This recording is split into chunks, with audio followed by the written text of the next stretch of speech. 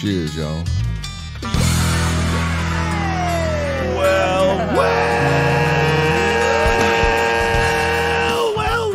Ooh, a party. Welcome, ladies and gentlemen, to this fine radio program, podcast, and video extravaganza known internationally as the world-famous Smokin' and Toastin'. We are here on show number 223. We're all about craft beer, fine spirits, and hand-rolled cigars, and we welcome you to show 230. Did I say 223? It's 233. 233. Yeah, because we're halfway to 300 That's now. right. So, yeah, it puts us right there at that halfway point, so it's perfect. We are brought to you by MyCigarShirts.com. Great shirts for cigar lovers and the people who love them on the web at MyCigarShirts.com. The shirts start under $20. There's a nice variety of, really cool, snarky cigar sayings and things that you'll enjoy if you're a lover of the leaf. MyCigarShirts.com, because cigars. Yes, sir. We are excited about today's show. Well, we're always excited because there's usually, drinking and talking about tobacco afoot. But today we're particularly excited because we have our second appearance of WhistlePig on the show, and our first appearance of Doug Ward. Doug, welcome to the show. Yeah, thanks for having me. What is your official title at WhistlePig? National Brand Ambassador. Okay, so National Brand Ambassador. So we'll get into that. We were very fortunate to have Dave Pickerel on the show a little before he unfortunately passed, and it was a great show. It was super fun. The whiskey was amazing. He was his usual self, as you can gregarious, imagine. at Yes, least, and yes. And we had a blast with him. But we are thrilled to be returning to WhistlePig. And I already know this, but you brought the one that is very much talked about here, because this is your slightly lower priced entry into the whiskey world. It's a piggyback, and so I've been dying to try that. So I'm excited to have. Well, I'm dying to pour it for you. And of course, I'm not at all excited about the 10-year and the 12. Not at all. Just that won't be a high point of the show for me. Maybe Ian, but not me. So we're full of fun stuff to talk about and to do and to taste today. We will be tasting some beers from Nashville, Tennessee, and the Southern Grist Brewing Company. Their Southern Crisp Pilsner style. I don't think we've had anything from Southern I don't Grist. think we've had anything from Nashville, actually. So this is a first on the show. Ian's waving you down. Oh, okay. From Dallas, Texas, and Highlands Brewery. One of my favorite beer names in a while. It is a brown ale with Texas pecans, and it's called Tejano Pecano, which I thought was Are you familiar with them already? Yeah. No, not. They're out of Dallas. Now, you're a Texas guy, right? Yep, fifth generation. Fifth generation Texan. Okay, so we're based in Houston, but of course heard all over the world, so we try to keep our bragging about our home state to a minimum. Texans love Texas. It's just a thing, I've lived in a lot of different states across the country, and there is no state with a sense of itself the way Texas has. It's just a thing, There are no bumper stickers in Massachusetts with the shape of the state that say secede. None of them, You just don't find it. Or native. Yeah, right, exactly. Don't mess with Massachusetts. Yeah. I've never seen a sticker that says, I wasn't born in Idaho, but I got here as quickly as I could. That's right. But in Texas, you do see those things. At every truck stop. It's just a Texas thing. So also in the beer category today, from Portland, Oregon, a hotbed of craft beer activity, we will be sampling something from Gigantic Brewing Company. We've had had quite a few from beers them, on there before. Yes, this is their most premium Russian Imperial Stout, aged in Scotch barrels. So very excited about this. That sounds awesome. It's got a big 21 on it, which I believe refers to the fact that it's a 2021 release. Not that the Scotch barrels were from 21-year-old Scotch, but we'll see how it plays out anyway. So looking forward to that. We will tell you about some new cigars to watch for. There's some very interesting things hitting stores as we speak, and of course we'll have our normal segment. Drinking News, our Drinking News teaser headline today. Go ahead and give me a little... There you go. Our teaser headline today is Trump should have taken a cue from this guy. And we'll tell you what that's all about coming up. I wanted to mention, too, we wanted to thank our guest from last week, Lori Nadeau.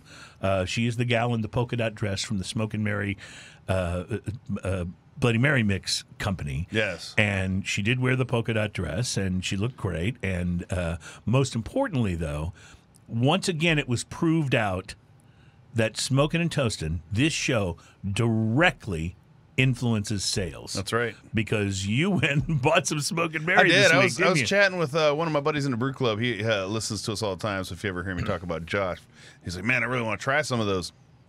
And so I ordered a 6-pack.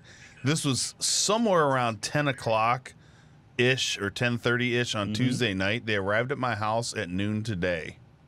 Wow. Like, that's fast. That's prime fast. Yeah. That's like really fast. So are you using them for Bloody Marys? I had about half a bottle of the one that was left over last week. I took it home. My wife has already cooked with it. It's gone. So I still have some of the Green with Envy one, the Tomatillo one. Oh, yeah. That is quite good. I had a couple margaritas after the show Bloody Marys? Bloody Marys after the show last week. And I haven't touched it since, but I haven't been doing a lot of cooking either. I did a little grilling and stuff, but I haven't used it. But I did order a 6-pack, which was 2 of each flavor, because I'm gonna bring that to the meeting on Tuesday for my brew club, and we're gonna have a Bloody Mary evening. So your Try brew some club different will change up and go Bloody Mary for Yes, the evening. Very interesting. We do little events like that. Sometimes we have 80s nights where everyone has to bring 240 ounces. Yeah. Sometimes we have massive amounts of tasters that get passed around. I think our record is like 17 tasters in one night. Mostly due to Joel from Eureka Heights. Out of his, he has a walk-in beer fridge at his house. Right. So that helps. That's nice. You mentioned having Bloody Marys after you got home from the show last week. did. I don't know if I could have had more Bloody Marys after I got home. That's the thing about It was vodka. a couple hours like- after I got home, and I was like, I think I could use another one of those. Like today, we'll be sampling the WhistlePig, and we'll be sipping it because that's the appropriate way to enjoy it. And so the tastings will be small and measured. There's something about vodka, though, whether it's in martinis or gin and martinis or whether you make Bloody Marys. I mean, you just kind of drink that stuff it down. just kind of goes back a little bit fast. It's not so much that vodka impacts me more than other spirits. It's that I have a tendency to drink it faster, because you always want it cold and you always want it, to be, something that you drink in larger gulps as opposed to sip and enjoy. That's why it seems like I'm always out of vodka, but I still got a little whiskey left, if that makes sense. There you go. All right, so a lot of other things going on the show today, including, by the way, you'll love this, Ian, the newest band to jump on the we're releasing our own beer bandwagon is releasing Hellcat. It's the new beer from Iron Maiden. From Iron Maiden. So that's Robertson's brewing company is making the Iron Maiden beers. The Trooper. They have, I think, an Aces High. But the Trooper is a good beer. It's a pale ale. It's really, really good overall. Well, listen, not every celebrity product is just, a vanity thing. Like the Metallica Blackened, for example, was, that was distilled by Dave Pickerel, formerly with WhistlePig. So, and we've had that. It's delicious. Yes. So not every celebrity product. We had the Codigo. We can't all be Conor McGregor. Right. That's for sure. And thank God I for love that. the look on everyone's face when we mention that atrocity. I know. It's pretty much universal for anyone who's Though, actually tasted it kind of fits his profile. That's a whiskey that you have to fight on the way in and on the way out, man. I think that makes sense. It kind of does. Of course, he sold it. Now he made millions of dollars off Like, it. So. who decided that? Who decided really need that? I want this and Connor won't be involved anymore? Doesn't that seem like a bad marketing decision? Yeah, that seems You got to bad fight to that me. whiskey all the way down. That's Well, he's got to get back to fighting, right? right. I think that's true. And you can't drink too much whiskey and be in the ring regularly. So, you know, you would think. I don't know. It certainly keeps me in fighting shape, but what I'm fighting is definitely a bit different. So let's just put it that way. So it's been a crazy week for me, and I have, just been, feels like running 100 miles an hour. So it feels good to be in the studio, take a deep breath, and do some tasting. What about you? Did you have an opportunity to smoke something interesting? I went by Casa, said hi to the guys today. Man, they're so nice over there. Love those guys. And I wandered around the humidor, found a few things that I hadn't had before. I just wanted to mention, last week, the cigar you chose to smoke was exactly the same one that I smoked. Hilarious. And we didn't know a thing about it. We never talk about that at all. I'm just waiting to see if that happens again. What did you smoke? So I grabbed one off the end cap. Marketer's dream. That I hadn't had. Yeah. Actually, I grabbed a few, but the one I decided to smoke was the Arturo Fuente Casa Cuba. Okay, we're good. That would have been hilarious. So. If that happened 2 weeks in a row, this is the Doble Trace. It's a 5.5 by 44 cigar, so it's a Corona. The wrapper is Ecuadorian Habano with Dominican binder and filler. The appearance on this, medium brown, oily, semi-smooth, all the way down the length of it. Firm overall with a kind of a classy single band. Really nice looking cigar. And a little on the smaller side. I just figured, I'll try something. Try something a little smaller than I usually do. The pre-light sniff had a lot of earth, coffee, a little malt, a little hay in there. Gorgeous cigar, by the way. Yeah, it's real pretty. The pre-light clip. I use the pre-light draw. I used a clip on it. The draw was slight draw on it, not super effortless, but pretty close. You know. The pre-light draw had notes of rich earth, coffee, leather, cedar, hints of baking chocolate in there. The initial light on this, big spicy pepper, earth, leather, baking chocolate, cedar, all those things in the pre-light sniff came through right with the initial light on that. The first third of this, peppery and sweet, surprisingly complex. Sweet underlying fruit, maybe fig kind of thing going on. Dark kind of fruit thing going on. Baking chocolate, bitter coffee, cedar, leather. White pepper. The retrohale is earthy, peppery, slightly citrusy. The retrohale is real pleasant overall on this thing. Solid ash, good burn. The second third of this, white pepper and bitter sweetness kind of create the foundation of the flavor on this cigar. Cedar and leather kind of layer nicely with a light topping of malt and coffee. Medium strength, solid ash, great burn overall. It was a little uneven at the beginning of the second third, but then it just evened itself out. I never tended it or anything. The last third of this, coming off of that, all those great flavors, it went out. It just you had this problem a couple of weeks ago, too. I had it in my hand. And you're smoking it, regularly, I finished writing the last sentence of my last third, which I do in little parts. It's not like I spent a lot of time. I mean, it was probably a couple minutes. And it was just out when I went to take my next puff. I was like, okay, that's weird. So I relit it. And I relit it with no penalty. It was actually, it just fired right back up pretty nice. It was good. And I paused for just a second and it went out again. Yeah, I get one of these here. So I relit it the second time. And it picked up a little harshness. So this time there was a relight penalty. There was a little relight penalty to it. Picked up a little harshness. I decided to power through it a little bit. The harshness backed off. Backed off a little bit. The retrohale was still very pleasant on this cigar. It remained palatable with just a hint of harshness throughout the rest of the cigar. Solid ash, good burn overall, aside from the fact that it went out. This is a $9.40 cigar, though. See, you don't expect a cigar that's in the $10 range, $9 to $10 range, to go out on you a couple of times. It gets a 4. Ooh, it's a 4. If it didn't go out on me, I would have gotten a 5 pretty easily, but it gets a 4. Just I'm sorry, but if I have to relight it twice, and I'm pretty good at smoking cigars, so I don't think You've had it some was practice, user haven't error. you? I mean, I practice, yes. User error. Right.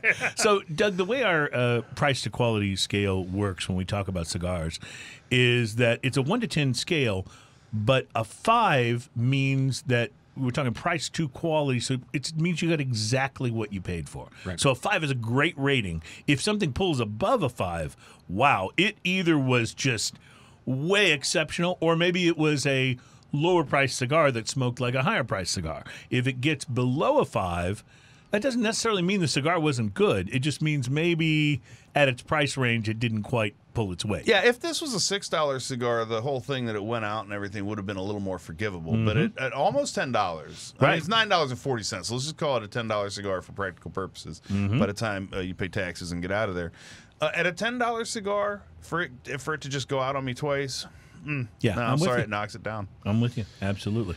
So I had an interesting one. In fact, I just have to I'll preface this by saying I think I may be in love. Uh-oh. I smoked a Southern Draw Rose of Sharon. Those are great. Desert Rose. Have you had the Desert Rose? Yes. It has the band has it's like pink. Like when you pick it up, it almost looks like it's a girl cigar that people give out at weddings, right? Because it's just a very unusual color. Not for it's a band. girly cigar, but the ones that actually say it's a girl. That say you know, it's a girl that you give out when somebody. Yeah, exactly. So this was the Rose of Sharon Desert Rose Bellicoso Fino, which essentially means a medium short torpedo. I have actually had one of those, and it's funny you say that because I smoked one just like late last week. See, so you could have been reviewing that one today. that would have been weird. Is what it would have been. It would have been weird. So Southern Draw is a small boutique cigar company, and their cigars are rolled. Guess where, Ian? At the AJ Fernandez? Yep, at the AJ Fernandez factory in Esteli, Robert Holt knows what he's Nicaragua. doing. Well, absolutely. And, me being an AJ fanboy, I didn't know the connection until I looked it up, and I was like, okay, my expectations may have ticked up a notch here or two, because I just love what AJ does, and the people in his factory roll great cigars. The qualities are there. I don't know that he was involved in this blend, but I know I'll that's where they put it together. I'll step it up one more. I haven't had a cigar from them that's been less than subpar. really good. Yeah, absolutely. All their cigars are great. Southern Draw just makes great cigars. What's interesting and different about the Desert Rose is that even though it is touted as a medium to full-bodied smoke, the tobacco in it is not exactly what you might expect for that. It is a cigar that uses filler tobacco from Honduras and the Dominican Republic, binder from Nicaragua, and for the wrapper, an Ecuadorian Connecticut shade wrapper. So now you've got this lighter colored cigar, and most of us, when we see the Connecticut shade wrapper, we're thinking something that's lighter, maybe toasty, Right. Maybe very enjoyable, but not going to have as much fullness and maybe as deep a flavor. It's just going to be one of those lighter smoking experiences. So I was very curious. I clipped the top with my cigar scissors. I lit it with a one-flame torch.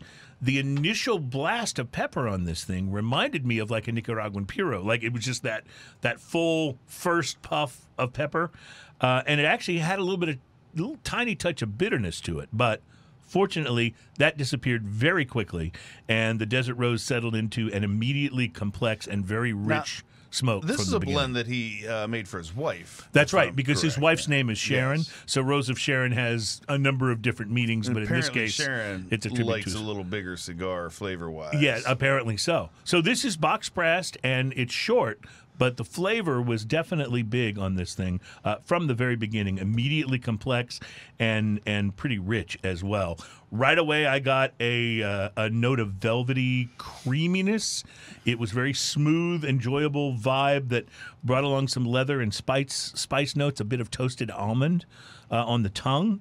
The burn for the first third, as close to perfect as I've ever seen. I mean, you go, Yeah. AJ. I mean, it was just fantastic.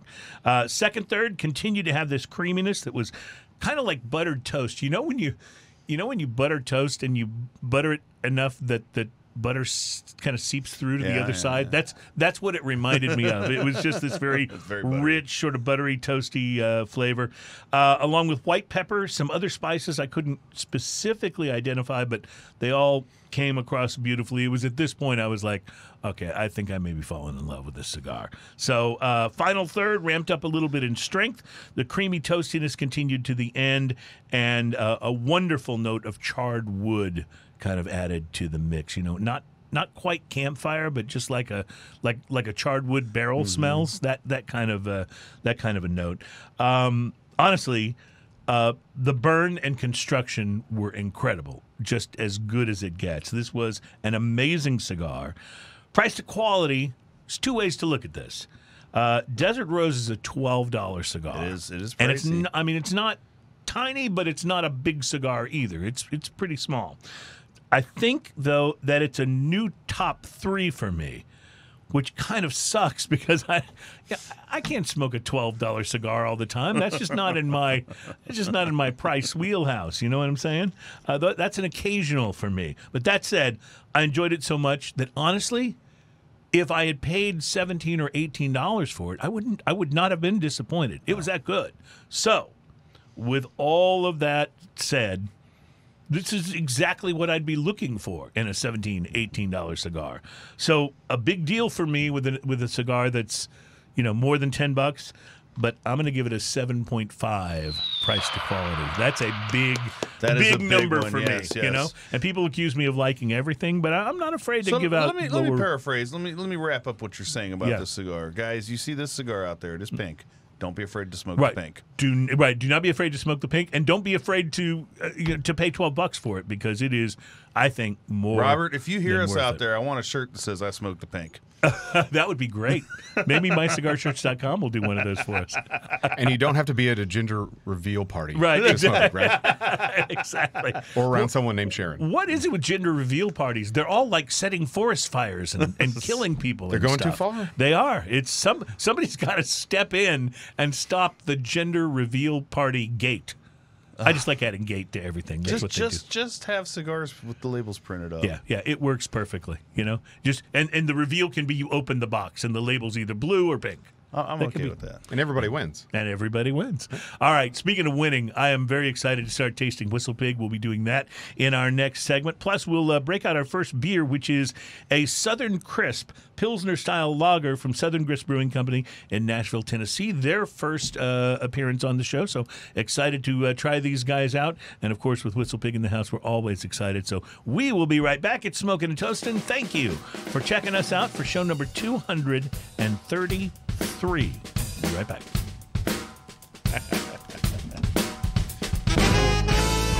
Thanks.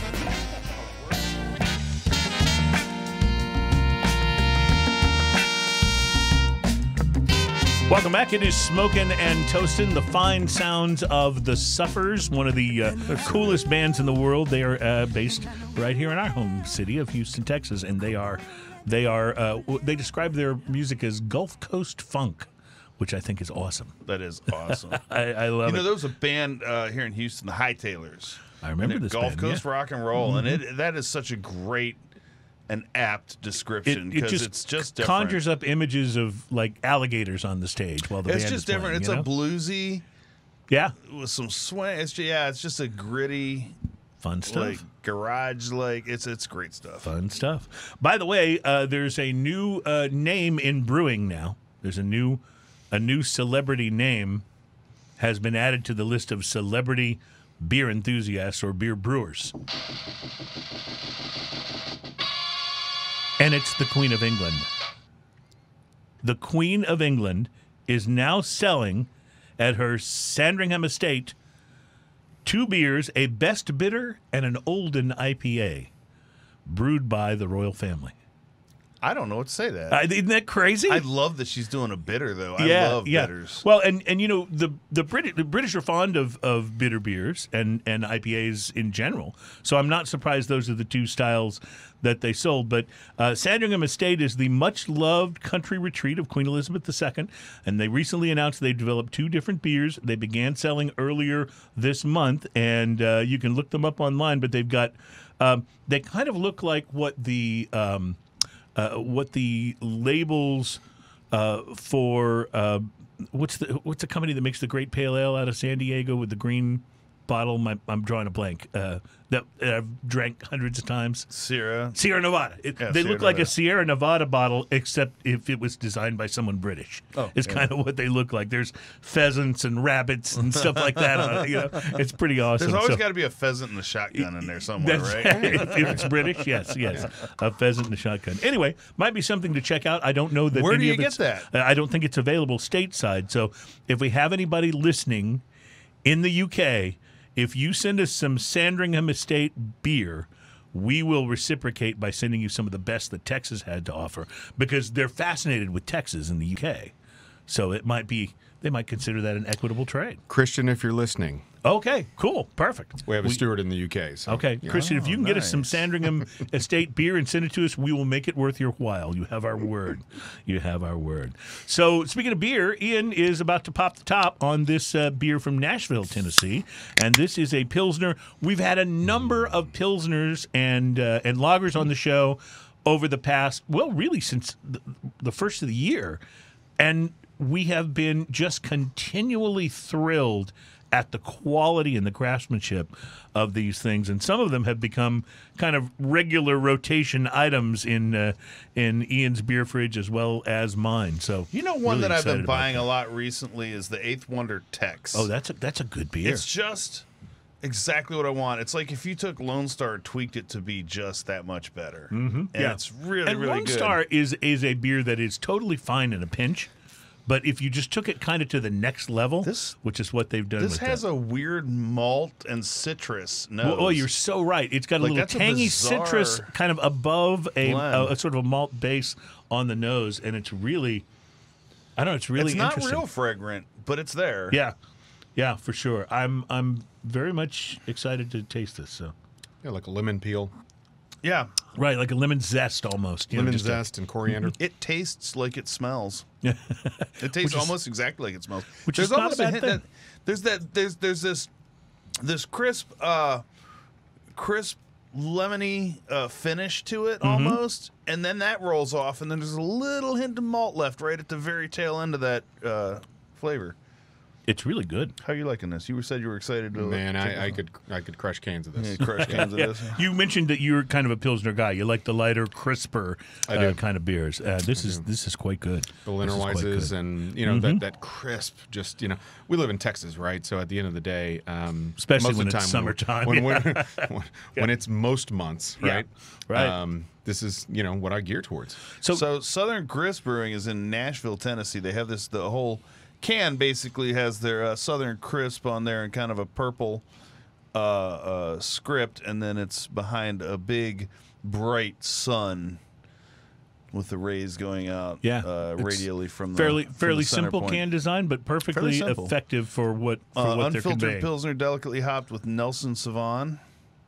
Savin? Nelson Sauvin. I don't know how to say this. I think it's Sauvin. Savin? Nelson Sauvin. All right.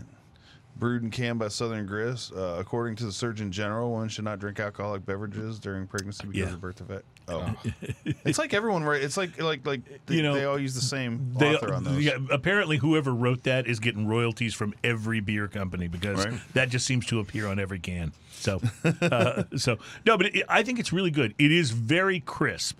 So true to its name, but in a slightly different way. I was almost expecting more of like a apple or pear kind of crispness, but it's not that at all. It's more like that lemon zest crispness on top of this layer of malt. And on the long term, aftertaste, you get that lemon zest in the very back of the palate that just kind of sits there.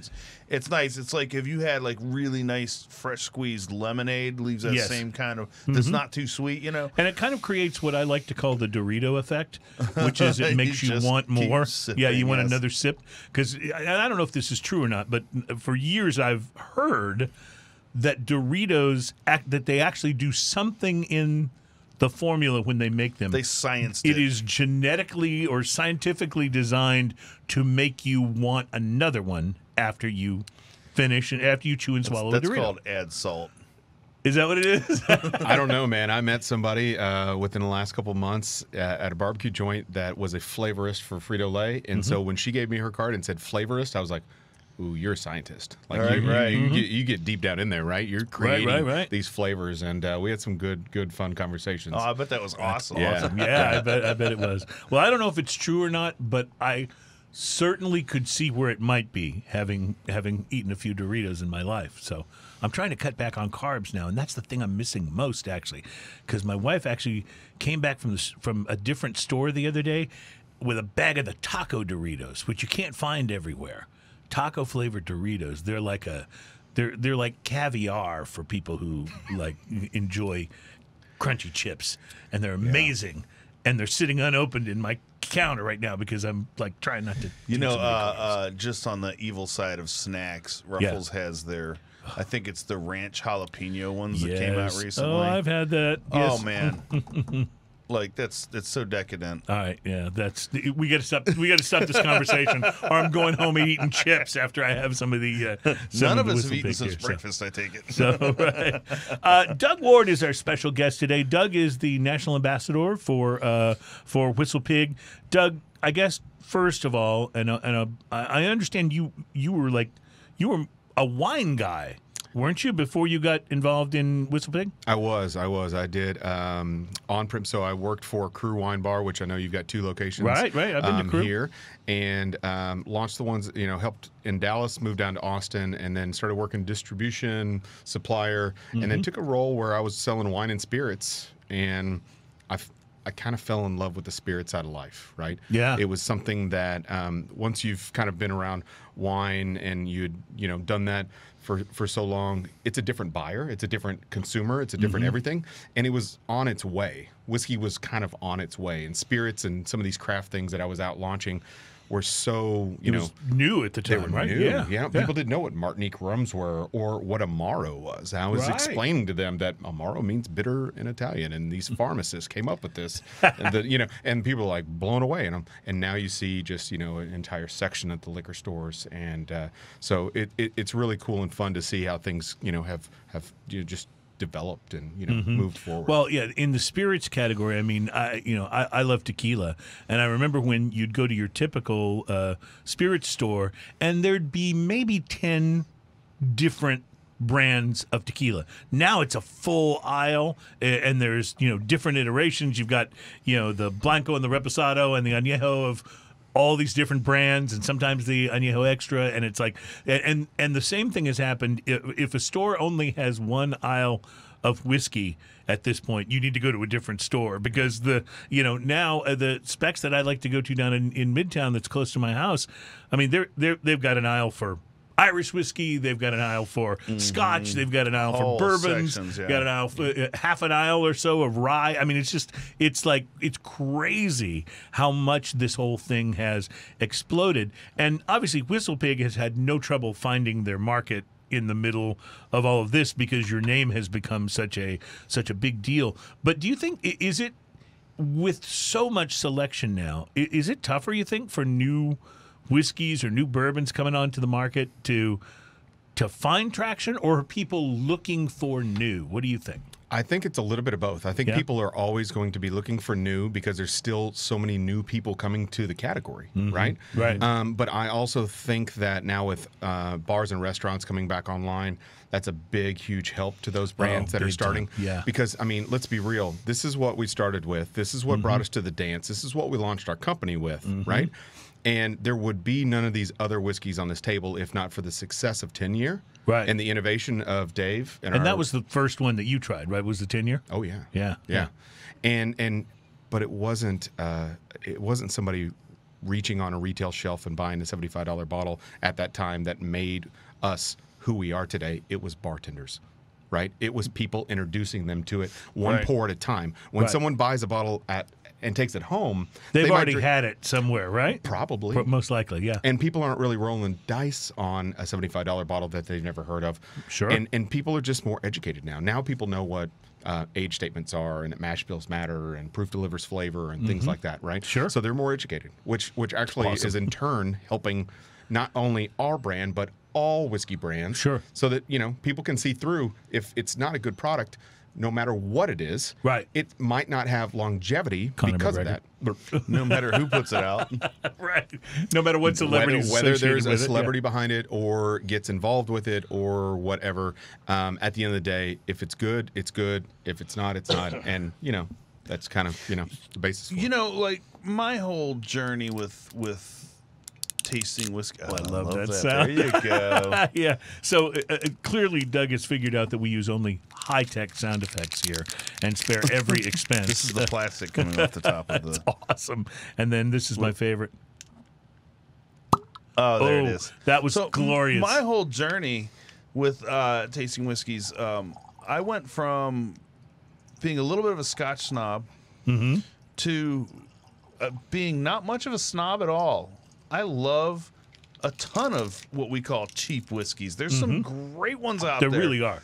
There's some great whiskeys for $20 a bottle that are amazing. I know, it's amazing. Yeah. I'm absolutely blown away by how good some of these are. When you stop, like when you're a kid and I'm a kid in your 20s and all that, and you're always doing a shot of whiskey. Right. Everything tastes like crap when you do a shot. Of course, yeah. That's why you have just things burns like, your throat. That's and then why you you go, have okay, Sex I'm on a the man Beach now. Yeah. and all those other like frou shots and stuff that you could take, but birthday cake and all those other ones. But when you stop and take a sip of a lot of these, I'm absolutely blown away by how good some of those are. Some of them are, absolutely. And when you get to this level, it's game changing. It absolutely is.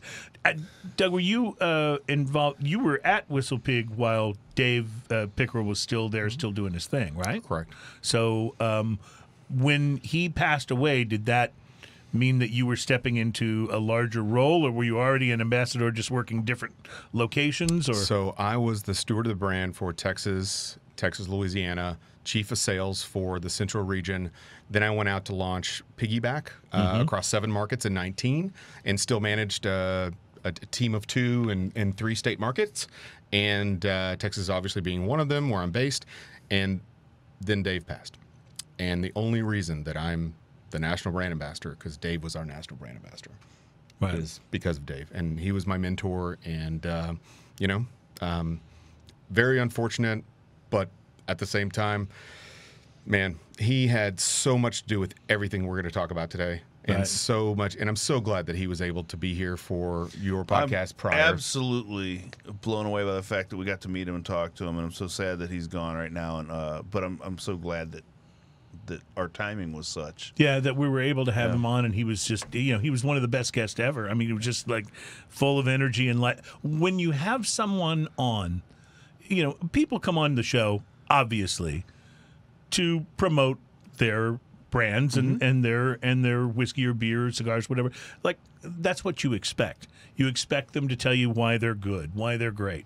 But there's a certain element that some people have who come on that they're just so enthusiastic and so in love with what it is they're doing that is absolutely contagious. And Dave was, maybe one of the best examples ever of that guy. He absolutely loved this stuff, and his passion for it just was infectious when you were around him. Absolutely. So, Ian, I see you doing a little research there. Now, this is the Farm Stock Rye, is that right? That's correct. So this is the 3rd edition of Farm Stock. Okay. The first one was first and foremost, Farm Stock, any stock that's going to come out from WhistlePig is going to be triple terroir based. So it's going to be rye grown on our farm, distilled on our property, and put into Vermont oak casks. Okay. Right? So when we started the company, it was always in the brand, it was a defunct dairy farm in Vermont to make a luxury rye product, an age statement, 100 proof, high rye mash bill, incredible, something that no one had ever seen before. But at the end of the day, it was always to be a grain to bottle distillery as well. And luckily, having 500 acres that grows rye in Vermont allows us to do that. It took a little bit of extra time to get the distillery running because there were some neighbors that liked to fight that their blueberries weren't going to grow because of the stills. But by the way, we have a drinking news story about neighboring farmers in a little dispute today, so that'll fit right in. That with fits your story. right in. Yeah. So this is the 3rd edition, and it is actually 52% of our own rye. Okay. 3 years old. So every edition of Farm Stock 1, 2, and 3, 1 year, 2 year, 3 year. Right. So this is a blend of straight rye, and 52% of it is our own distillate, Which is cool. It is spicy. Yeah, it really is. It's like, and I would think this would go wonderfully with a good medium-bodied cigar. Oh, absolutely. Just marry right up, as you like to say, form like Voltron. So this makes me think La Carême. Yeah. With this, with the chocolatey creaminess of that cigar paired with this, with a little bit of spice to it. This is just absolutely delicious, and it is. Okay, I don't know if this is going to come out right, but I'll say what I'm thinking. It seems like it's a little more flavorful than some whiskeys. The flavor is more pronounced. Does that Does that make sense? Am I saying that right? So character? Character, maybe, yeah. Yeah, flavor, character. Maybe it's the more spicy nature of it that just makes it. It just feels more pronounced, like you know what you're tasting here. You know, and that's kind of what we want with everything that we do. We want you to know the difference between each one of these bottles that is in front of us today. But more importantly, rye is a blending grain. It's in every bourbon, right? Mm-hmm. But what we do is rye until later on this year. Okay. But so, that's big. That's big news. Yes. Yeah. Big news. So, all right. So we'll get to that later. Yep. Plus, I want to talk about why you think Dave Pickerel what was his ESP that he had that. Because when he started doing rye was not a thing at that moment. Yeah. And so I want to ask you a little bit about that and find out about what your non-rye product might be that's coming. Plus, we'll do more tasting, and we have a pecan beer to taste next, a brown ale with Texas pecan. So we'll get to that coming up in the not the final segment, but the next one. You are tuned into Smokin' and Toastin', show number 233, and we will be right back. This is so delicious. It is quite good. If you try the beer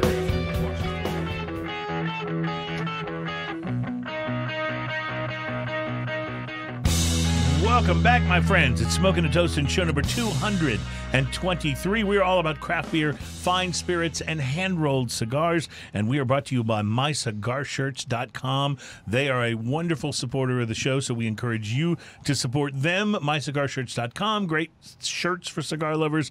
Online, MyCigarShirts.com, because... Cigars. Yes, sir. That's easy for you to say. Maybe or maybe not.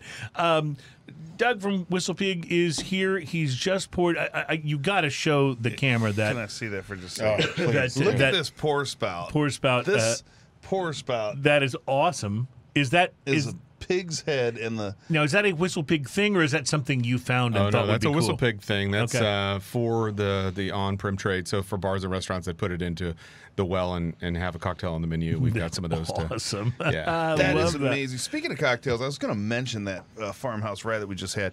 I can imagine that spicing up a cocktail and still having the flavor of it punching through. Oh, a sidecar in a with wonderful that? way. Oh, man, that'd be fantastic. It's hard to hide any of our whiskeys in a cocktail. Yeah, really right. is. They kind of jump out and say, "Taste me, look at me." Yeah. Absolutely. Yeah, absolutely. So I'm really fascinated by this next whiskey. It's aged for 6 years, and it is your lesser priced whiskey in your line, the Piggyback. Correct.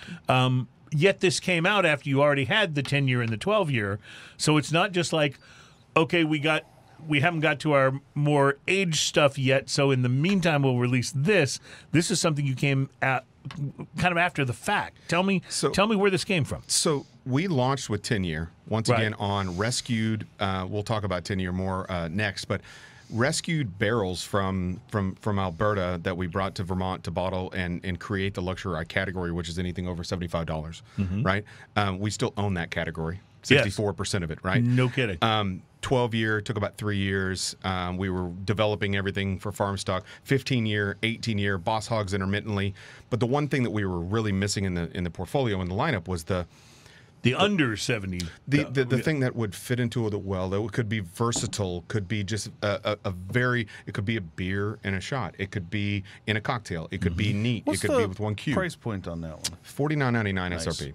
Right? That's great. So when you know and you talk to people that are whiskey fans or they're finding their way into the trade, people are willing to spend $40 to $50 to, see what's out there. Sure. Right? Absolutely. And it's still, for someone who buys spirits on a somewhat regular basis, that's still I don't know too much about it, but I'm willing to try it sort of price point, right? Correct. Yeah. And that was really based off of 10 years success and people always being like, man, I wish a pour spout went in. I wish it fit in my hand. I wish it fit in the well. I wish it, all these things. Right. But in the big picture, this is back to Dave. Dave, when he left Maker's Mark after 14 years, and he was not only a distiller and a chemist and a savant with the distilling, he was a historian, right? And at the end of the day, he saw the glutton of whiskey in the 80s and 90s, and we all remember roughly what that looked like. But he keyed in on that and saw when American whiskey and bourbon started hitting stride, he was like, man, rye was first. Rye was the original. But at that American time, spirit.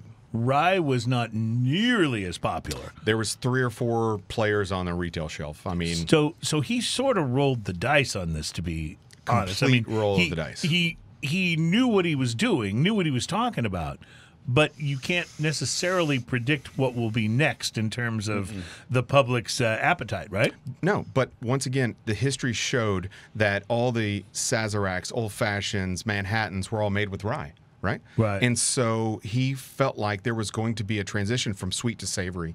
There was going to be people that were going to want these classic cocktails. And when he saw bartenders started, these cocktail dens started popping up all over the country, right?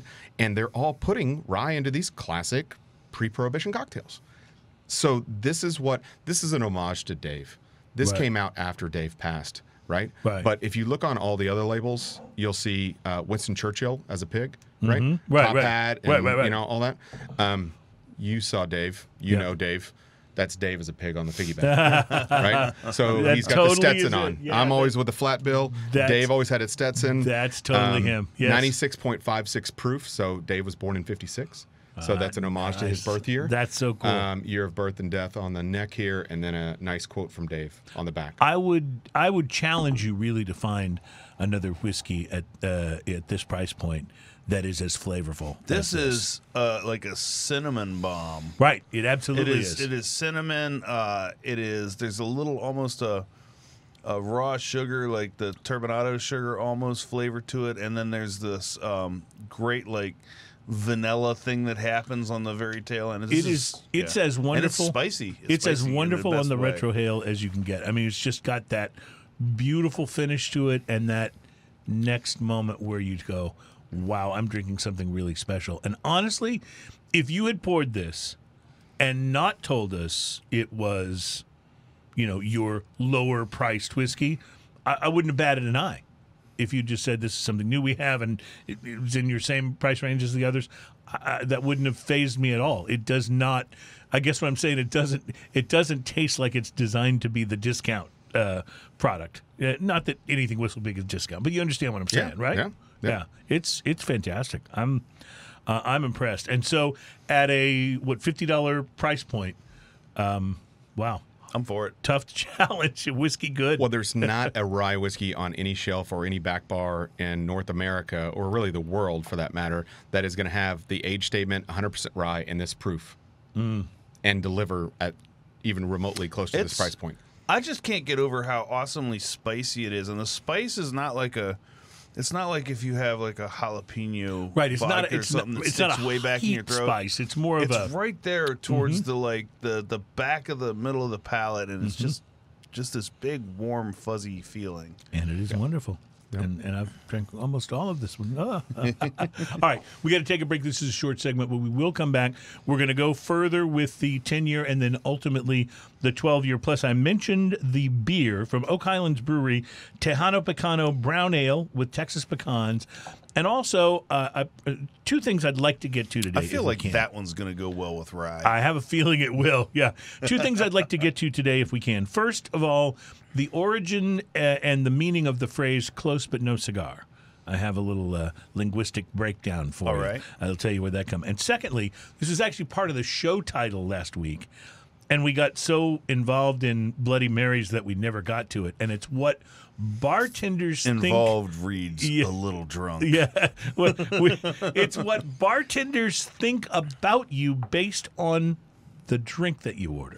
Oh, we did tease that. Yeah, and it's a fascinating thing that came out in BuzzFeed that I wanted to share. So we will try to get to that in the next segment. Plus, drinking news is coming up, of course, and I've already let the cat out of the bag. It's about farmers' disputes. What could be more exciting than a farmers' land dispute?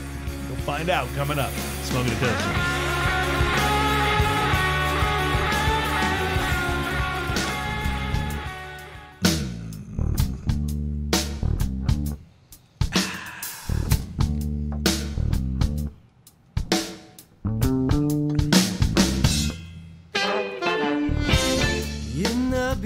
Welcome back. By the way, put the camera on Ian because I forgot to bend down in my bag and get the beer.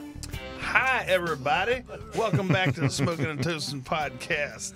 Live here on Facebook. You did and that well. Available for all your listening pleasure on all the podcast mediums very shortly afterwards. I will pass that along to Ian to pour while I share with you an article. I found this on BuzzFeed, but apparently it originated on Reddit. It's hard being a bartender. Customers can get sloppy. Drink recipes can be really hard sometimes. The environment can be difficult to work in. It's not all just a guy wiping the bar top with a towel waiting on pretty girls. I mean, that might happen, but not always, right? Sometimes it's Ian or me, and we're grumpy. So bartenders can be tough in terms of what they have to deal with every day. So a thread on Reddit asked bartenders, what drink makes you hate the person ordering it? And that gave birth ultimately to this list of what bartenders think about you based on the drink that you have ordered. Can I just go ahead and tell you? Sure. If I encounter a rude bartender that I feel is rude to me for no reason, I will order multiple either gin fizz or Long Island iced lemon teas drops. or lemon drop, right? Something really hard, yeah. Something that's just intensive to Yeah, make. well, a lemon drop in and of itself is not too bad, but when you got to make 7 of them, Yeah. Blue Blazer. That'll take I'll take some it time. 2 Blue Blazers and 2 gin fizzes, please. So this person says, I'm a bartender in Ireland, and people ordering Guinness can be really annoying. Some want the head, the foam on the top of it, large. Others want it micro thin. Some people want it topped immediately. Some want you to wait. A few demand you wait up to 5 minutes. Older drinkers demand the old standard glass, while new drinkers like the new ones with the harp design. So I can see where, Guinness drinkers, particularly if you're in Ireland, because if I'm in Ireland, I'm visiting and I want that experience, right? I like the harp design glass because it offers a little bit more grip. All this and more, which you're supposed to know automatically. Otherwise, they complain. 7 years of bartending, this bartender says, and I have hundreds of Guinness preferences memorized and nothing from my business degree. So there's one. Here's one that says there's a drink that's literally called the pain in the ass. It's half frozen pina colada and half frozen rum runner. Making that drink requires you to make 2 different frozen drinks at half recipe proportions and then pouring them both into the glass simultaneously. The worst part of making the drink is that they're only ever ordered by people in the biz who think it's funny to do so. So you might remember that, Ian, if you're is to order the pain in the ass. Yeah. It's got to be more awful to order one of those than ordering 2. Right. 2's probably easier. Because 2 you could make 2 full drinks and then you wouldn't have to. They could batch it. Yeah, you wouldn't have to half the recipe.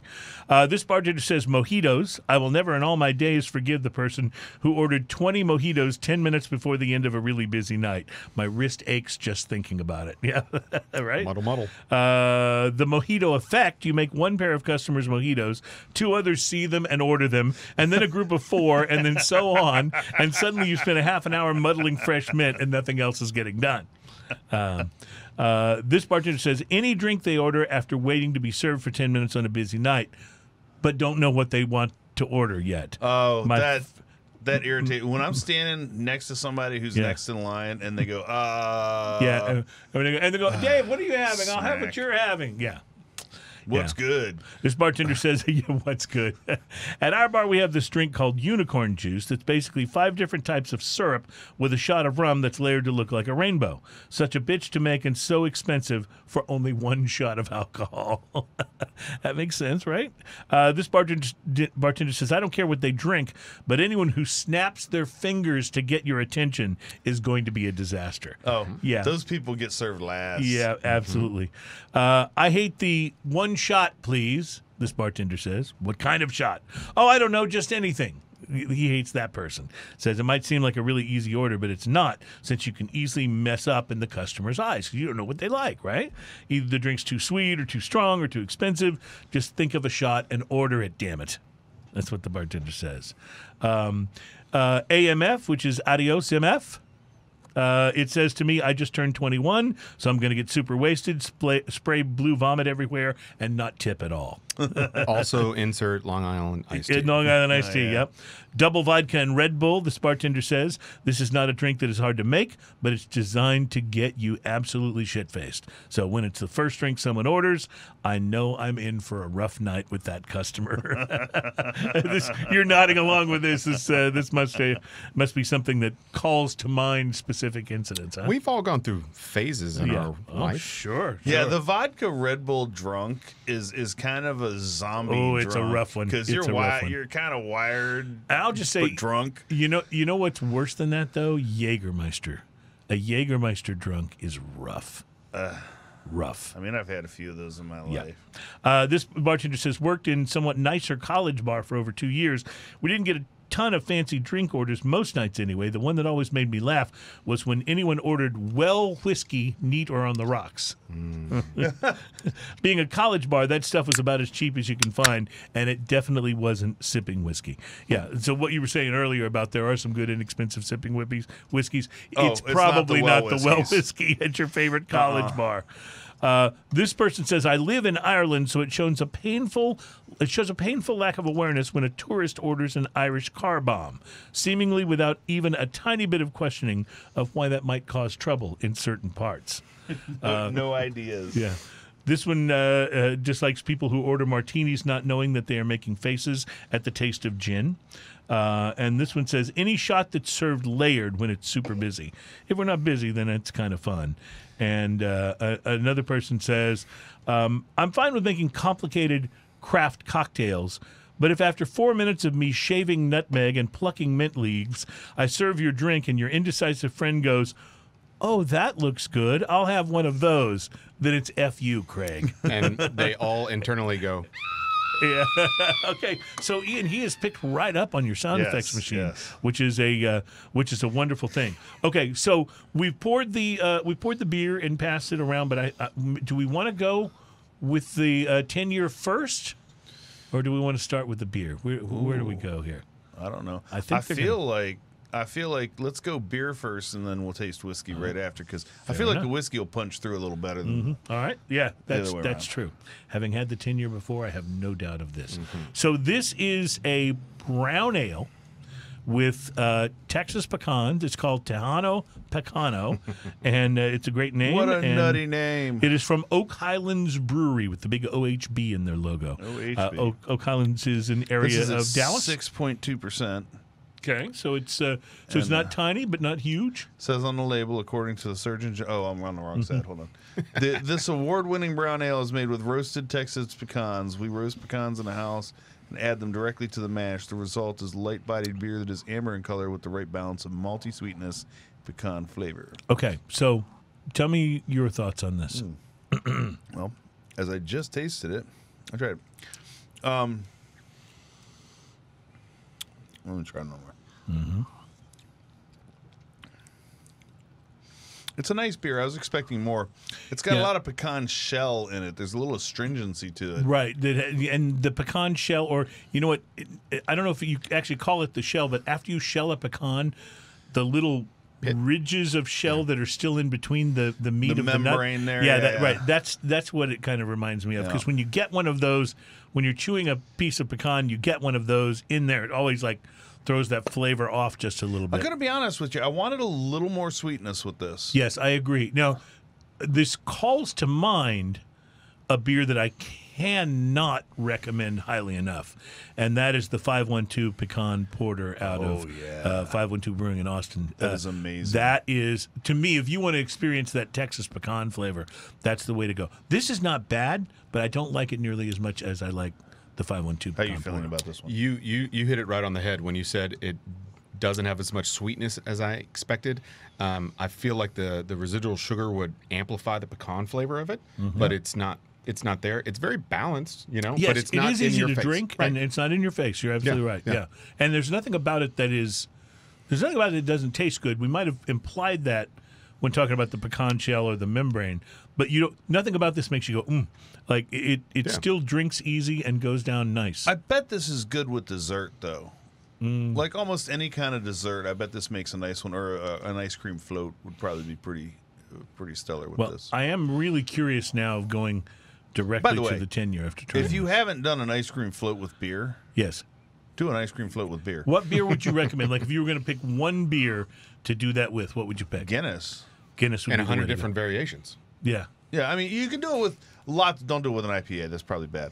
I've never tried it with an IPA, but I'm going to go ahead and project. I'm gonna guess that's not going to be the That's not best. gonna be Yes. good. But no, anything that's big, full-bodied, has a little bit of bitterness to it. Like this has a little bitter to it, and so like in a vanilla ice cream, this would be probably pretty amazing. I agree. It's a very adult float. A very adult beverage float. Yeah. Yes. Bold flavors, right? Is what Yeah. you're always looking for. Yeah, you're looking for bold. So like if you just want to try one off the cuff, and you got some, you don't even have to have anything fancy. Plain vanilla ice cream. Pour some Guinness in it. You'll be happy. Yeah, it'll work. I've done that with whiskey too, by the way. Like bourbon works well in ice cream. Yes, it sure does. If you're like, you know what, this ice cream needs a little kick. Yeah. We've got an ice cream with Ben and Jerry's out called That's Whiskey right. Biz. I and, remember seeing I about haven't that. seen that Yes. with some piggyback. Yeah. Oh, I yeah. bet. Whiskey business, is that what it's called? Yeah. I Whiskey love that. business, That's that's so amazing. good. That's very Ben and Jerry's. I like it. Speaking of whiskey. Yeah. Speaking of whiskey, so what we're this smells like almost like a vanilla ice cream. what we're sampling here is this was the first WhistlePig ever. Correct. Was the 10-year, and when this first came out, it was the only WhistlePig that was available. Right? When I started, this is what I marched the streets with for years and years and years until we came out with 12-year, which we'll finish with today. And these were rescued barrels from Alberta, Canada, that we brought to Vermont and launched the company. I love how you say rescued barrels. That's great. Yeah, yeah. Yeah, but really, this is just a.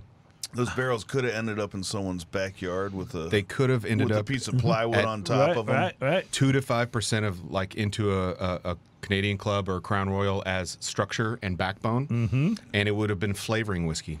Yeah, absolutely. So we just took it and said, you know what, we're going to put an age statement on do it, some rye, yeah. and do 100 proof and go at it. This, This is like the classic. I'm going to go ahead. WhistlePig. I'm going to This go is the ahead OG. and give up Yeah. my ghost on this one. I've had the 12 and I like it, but this, to me, is the pinnacle of the brand right now. This is so That's good. so interesting.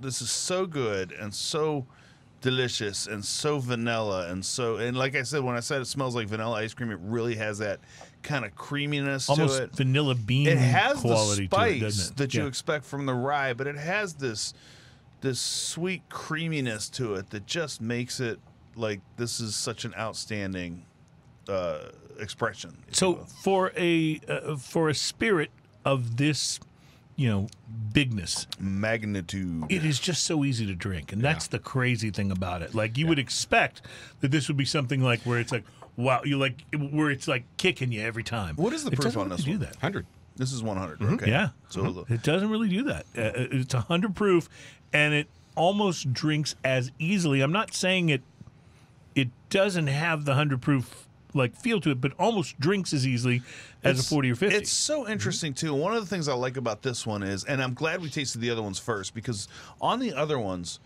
the like if you were to split your palate three different, like from front to middle to back, I would say that the spice is towards the back of the palate on both of those, kind of like where white pepper hits you, back towards the back of the jaw and kind of lingers a little bit. This one is dead center in the middle on the spice. Like that spice sits right in the center right of my in the very tongue center of the palate. Yep. and just sits there, and it just makes me want to drink more and more of this. Well, and that's the depth of the age of 10-year, right? When you get the younger whiskeys like the Piggyback at 6 or the blend of the straight ryes with the 3 and 6 and 10, you're going to have that racy, you're going to have some of those wood sugars and those tannins right out of the gate. Right. You're going to get that rye spice that's going to be integrated in there. This has had time to mellow a little bit. hasn't it? This is, you get the length. This is a sip. This is, obviously it's going to stand up in a cocktail like we've talked about with all of these whiskeys. But at the end of the day, this is the reason why there's all these other whiskeys on the table today. And almost no heat whatsoever. Like the heat is just like a gentle rolling hill of it, like right after you swallow, and it's just like whoosh, just kind of Right. It kind of dissipates a little bit. Yeah. It's very interesting. Doug, tell me about the culture at WhistlePig going forward in the post Dave era. Is it obviously he was a wonderful ambassador for the product. But what about the sort of vision that he had that was so much about what the company was made from and where it was headed? Who steps into that position, and how do you continue to take WhistlePig to the next place? So innovation's been our MO from day one, right? Sure. We took flavoring whiskey and created a luxury rye category. A luxury rye, yeah. Right? We've gone on, and when we talk about 12-year next, we'll talk about how we were really the first to do maturation with different casks, and now look at the liquor shelf and look at the whiskey Yeah, it's aisle. everywhere. It's everywhere. People It's are doing it. ubiquitous, yeah. And the Scots were doing this before us, right? And then, the grain to bottles with the farm stocks and the Boss Hogs being just, something that we've never done before, and always single barrel and finished. And so the dream continues and has always been, Dave used to always say, be the high pig at the trough. Keep pushing the envelope. I am a little remiss as, was it 2019 when you got invited to the release of the Boss Hog? I think it was. Yeah, it was I didn't get to 2019, go. I had to work. 2019. I still had to not tried it to this day. Yeah, The So samurai there's- scientist. it's a wonderful Tear. thing. I see the tear forming on your tear. cheek. Actually, I wanted to point out something real quick, by the way, as this is something I do once in a while. I did go back to this Tejano Pecano. and how the was it going WhistlePig back? makes it a good beer. Oh, you are right. Like the WhistlePig adds what this beer needs. Right, it's a perfect combination. It's It very gives it a little odd. heft. Yeah. It really It works. brings more sweetness out. Yes. It has so much vanilla lingering in it that this beer kind of. Anyway, I just wanted to point that out because that was fun. That's good. One of the things we love to do is going back and forth between the spirits and the beers. Sometimes it works, sometimes it does not. No, we've had some pretty that do wild not- combos. Yeah, do not go well together. Yeah. So you mentioned you guys are working on something that is not a rye. Is there? Is it something you can talk about? It is. Well, we first and foremost have a bonded product coming out. The first barrel of Beyond Bonded, right, is actually going to be raffled off at Meekum in Indianapolis on Saturday. Oh, So wow. it's barrel 001 of our own rye, just like what we talked about in farm stock. Our own rye from our farm, our own, obviously done on the still, and also aged in number 3 char oak, Vermont oak, right? And then, like all of our whiskeys, proofed down with our water. But 4 years minimum aged, 100% rye from our farm, right? Right. And 100 proof. So And it's that's going to be the raffled first off. barrel will be raffled off. First barrel of the rye, right? There will be one that is corn based, and we know what that and this one is called right? Beyond Bonded. Beyond Bonded. Because not only are we going as far as we've gone, these are single barrels of bonded So that's why it's beyond. beyond. Right. And then we will be able to have up to 40 talking points of each individual barrel of where the rye was on our farm, what the soil type was, how much rainfall. We tracked everything. So are all the different expressions we've had today? We've had 3 of them so far. Are they all different rye bills on there, or different mash bills on there, or are they all coming from the same distillate? 100% rye, 3 different sources, 100% rye. I say always a weighted average of 97 because we have some 95, 97, and 100% rye. It's a blend 10-year that we're drinking is 50 different barrels to make that flavor profile. 50. Yeah, to Right. average Right. the profile to what you're So looking some for, that are right. going to have that, huge caramel structure, and some that are going to have more of that wood tannin, and some that are maybe going to be very balanced and maybe not for single barrel selections. I'm fascinated by the blending process, taking all those ingredients and coming out with something that is average the same palate every single time. To be able That's to remain consistent with it. mind-boggling Yes, to- it really is. It's where the art meets science, Yeah. right? Absolutely. It's a lot of fun. It's a lot of fun. So what else beyond that? Do you have other products you're looking at beyond that, or is this as far as it goes now? We do. We have some other stuff coming out later this year, but I'd get slapped on the hand if I spoke too much about it. Understood. That's why I always where we try to There are other pry things. I knowledge. know what you're doing. No, but keep your eyes peeled, and be on the lookout for things that are, once again, looking outside the rye box. See, what I love about this conversation right here is it's okay if he doesn't tell us what's happening, because that's a great excuse for him to come back. Yes, it as is. soon as it does happen. As soon as it does happen, yeah. If you want, we could even do. I used to do this thing back when I did radio morning shows where I would get information about like a spoiler information for like a big finale of like some show like The Sopranos or something like that was doing its finale episode. So I would tell people that if they wanted to hear the spoiler, that we would put it only in the left channel, and in the right channel we'd play like a Tiny Tim song or something like that. You could just pin in your stereo. Right. And of course, most people tried to hear both, right? Just because it was more fun and interesting that way. Of course, the thing I didn't tell them is that my spoiler information was completely made up. So you didn't know that he just walked out of the diner and that was the end of the show? Yeah, right.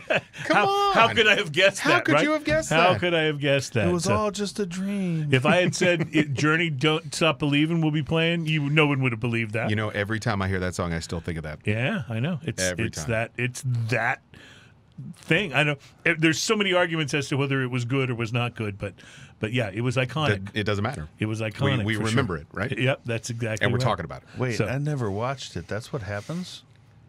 Well, there's a Journey song involved. We ruined yes. it. I should have played Tiny Tim in the right channel when we were talking about it. That's what I should have done. You've been home for over a year and you haven't watched all The Sopranos? All right. Okay, so we're going to take a break. We still haven't talked about Close But No Cigar, but we got to do drinking news coming up in the next segment. And, of course, there's this... I don't know that people really enjoy drinking news. You don't think so? That's the one I hear the most. Is that what you hear the most about? Big time. Well, it seems to me that the great thing about drinking news is that if you're doing what we say and following through, that these stories are best enjoyed when you are drinking. I think it puts you in a mindset to maybe be more receptive and find the whole experience more enjoyable. Drinking News is a segment we do on the show where we pass along a story that we at least believe to be true. We've seen it in print somewhere and not The Onion, right? And it's something we believe to be true that may or may not be about drinking, but is probably always best enjoyed, consumed if you've been drinking. And that's what we'll open our next segment with. Plus, a little thing called WhistlePig 12 Year is in our future. Oh, that's exciting. We'll be right back. It's Smoking and Toasting.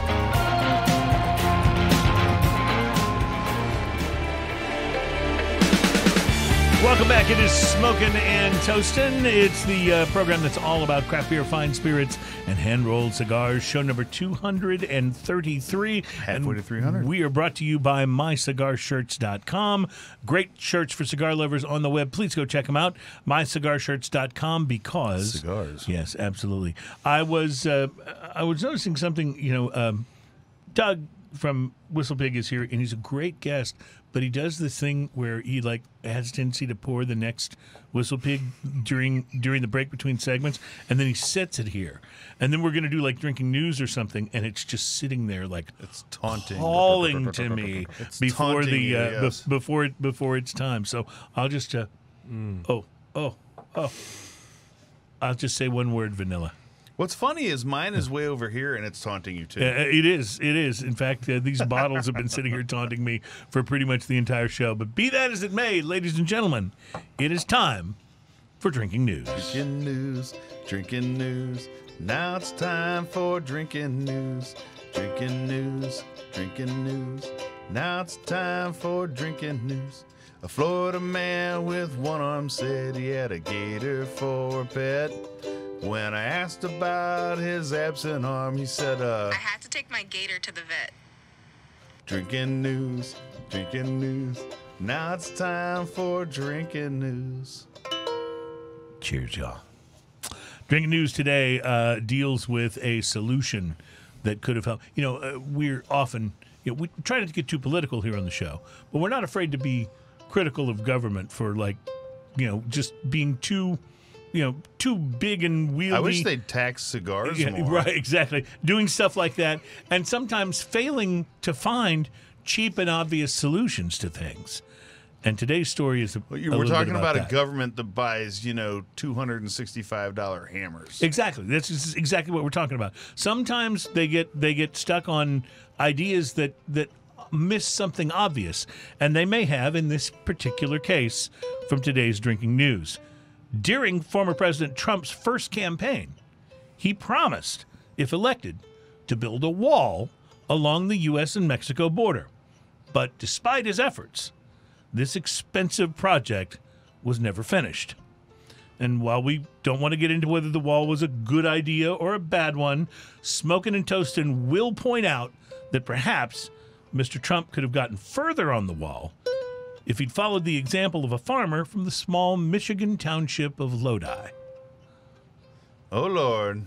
According to Fox 2 Stuck Detroit. in old Lodi again. I think that was Lodi, California, but it but- works, yeah. According to Fox 2 Detroit, Mr. Wayne Lambarth and the owner of a neighboring farm have been having a property line dispute for quite some time. Nothing's juicier than a good property line dispute story. The neighboring farmer, who is not actually named in the report, apparently took matters into his own hands to try and settle the issue by building very quickly, inexpensively, and totally on his own, a 250-foot wall between their properties. Huh? The wall... 100 and that's, dude, you know how many toes that is? The wall is made out of poop. The unusual divider now separates the two properties inside the Washtenaw County, Michigan area. And according to Mr. Lambarth, I love this, it's not only a physical divider, but it also comes with a powerful stench. Can you imagine when it rains? Can you even imagine when it rains? The anonymous farmer who built the wall actually denies that it is in fact the anonymous farmer. He refused to be named in the news story. He actually denies that it is in fact made from dung and describes it as a compost fence. As you probably know, compost can be a little fence. smelly as well. You know, I knew a guy who was he used to pump gas and he called himself a petroleum transfer engineer. That's exactly. So there you know, go. There you go. It's all in the name. That's what I'm right? talking about, right? We'll call him Farmer Poo Poo Head because it's my nephew Vincent's. I have to do one shout out, and it's 8th birthday, and he calls people Poo Poo Head. So that's Farmer Poo Poo Farmer Head. Poo Poo Head. It totally works. He's kind of a crappy neighbor. Well, Farmer Poo Poo Head.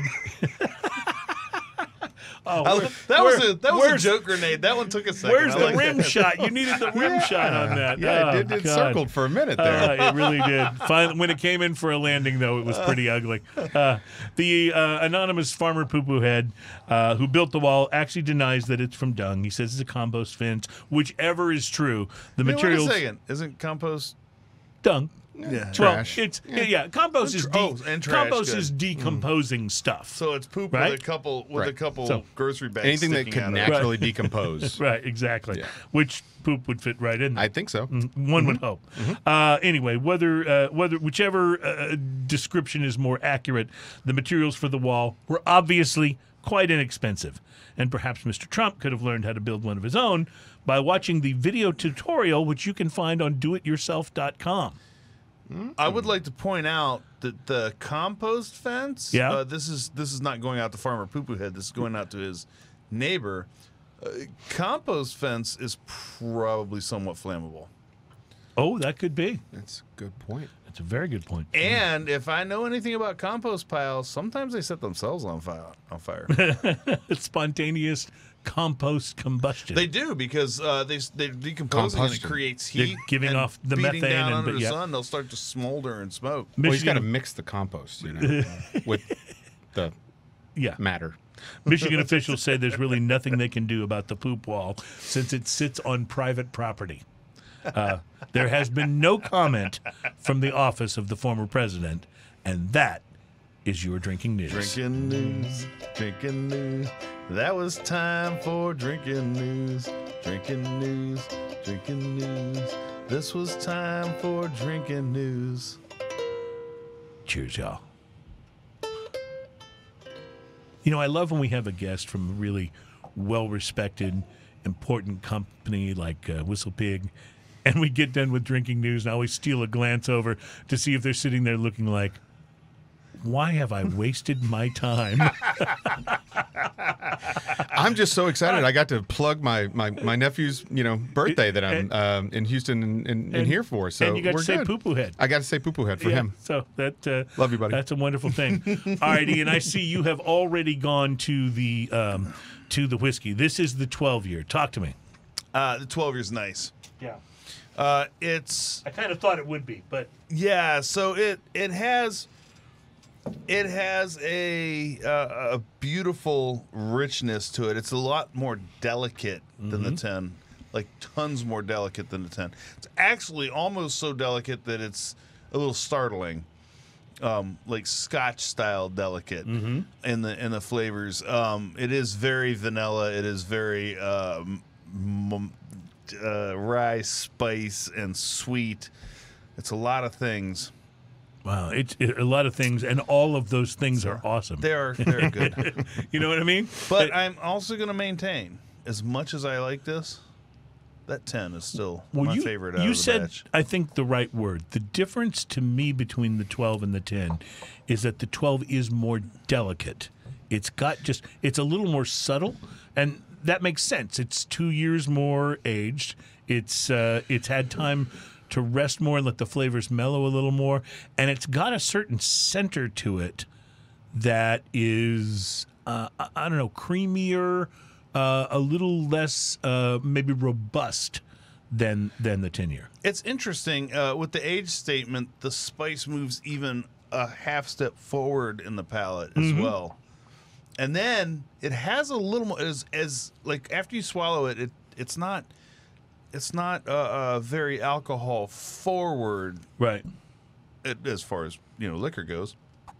But that heat comes up pretty fast after it as well. Is this also 100 proof? The whiskey hug? No, this is 86 proof. This is 86 but it proof, is okay. 100% rye.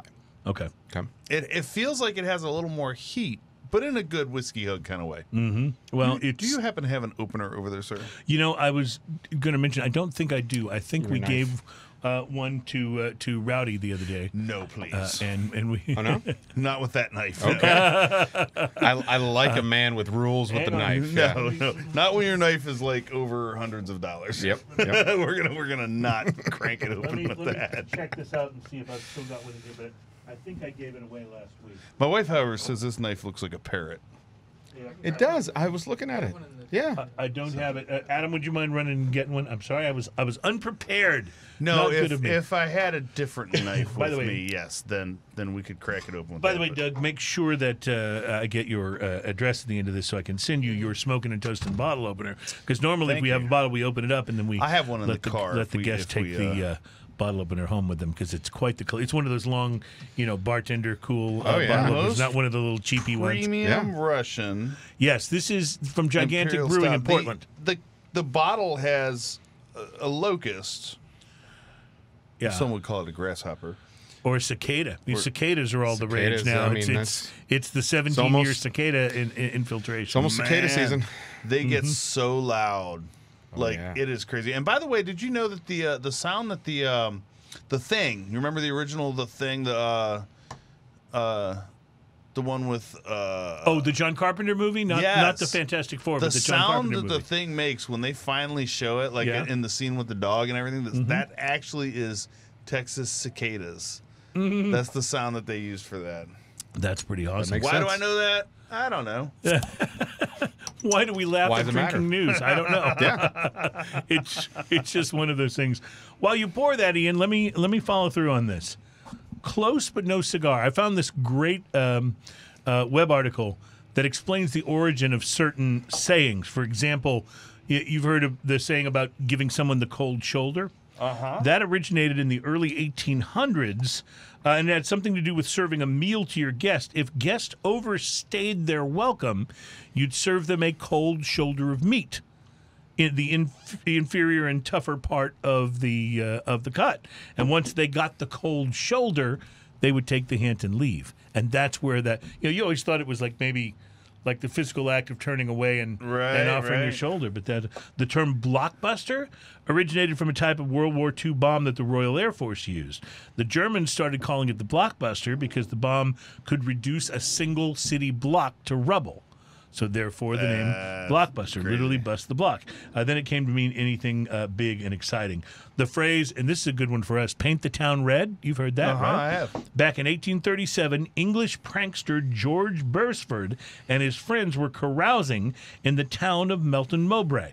George found some red paint and literally painted the town red. The toll gate, the statues, many of the town's front doors. He had enough cash to pay back any damage costs, but what he did became shorthand for having a wild night out. So it was based on a real, true thing. But the reason we share this with you is we have now the origin of the phrase close but no cigar. I've heard people say that before. But right? no cigar. It comes from traveling fairs and carnivals in the 1800s. The prizes back then, and they should totally revert to this, by the way, were not giant stuffed teddy bears. Oh, to hell with a stuffed teddy bear. I can get a cigar? They were cigars or bottles of whiskey. Man, okay, so I'm in. when I was a kid, I went to a theme park. And I remember, like, being jealous when you see someone with the big prize and you're like, that's so awesome. I wish I could get one of those. And I had one. I went up to one of those booths, and I don't remember if I was throwing it into a bouncy ball. One of the I bouncy don't remember ring what things, the game was. But I won this giant parrot. And I was so happy. Why is that funny? I mean, the That's thing funny. was, I was like 9 or 10 years old. The thing was almost my size. I was probably 11, actually, now that I think about it. The thing was almost my size, okay? And I was like, yeah, look what I won. I won, like, the best prize they had. And then I had to carry that son of a bitch around all It's so true. day It's so long. true. Yeah, absolutely. I hated that parrot by the end of the day.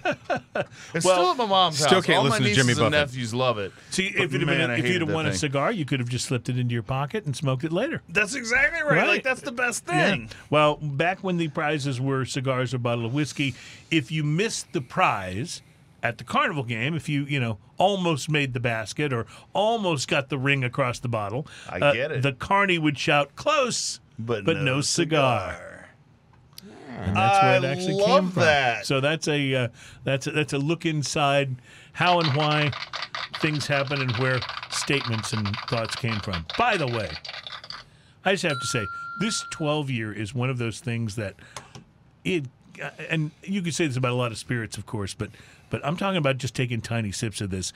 It really gets, but the fourth and fifth sip are better than the first and second. It just really grows on your palate, and it's Man, not just wait till because you get I've to your had whiskey. 27th.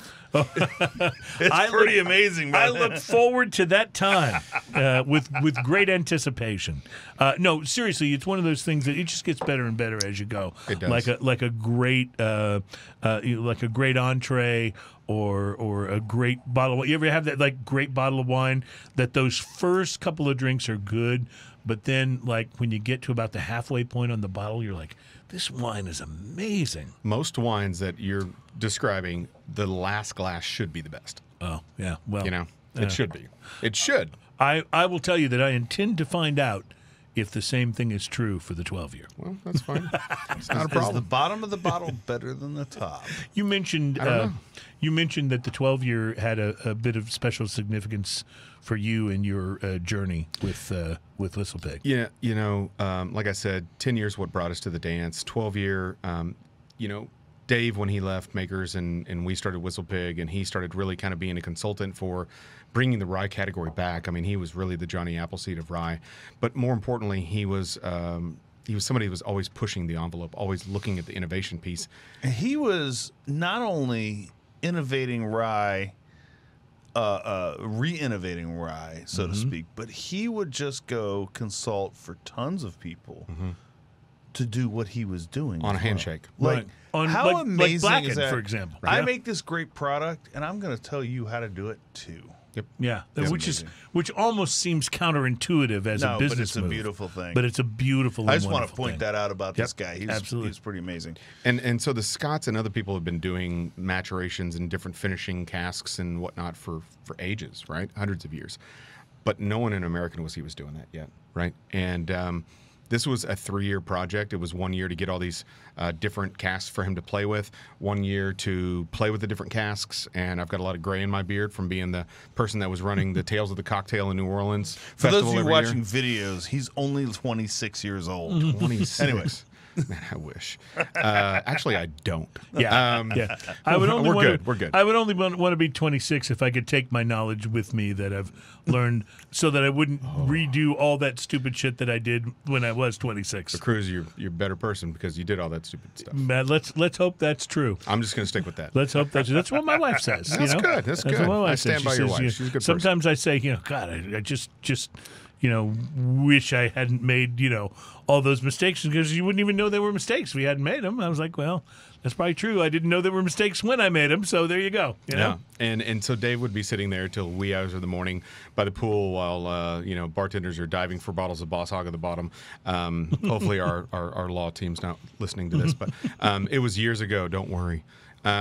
At the end of the Statute of day, limitations has expired. Exactly, it's completely expired. This is, in theory, this thing happened. Yeah. I mean, Hypothetically. it's a story I make up. I'm a Could have storyteller. been.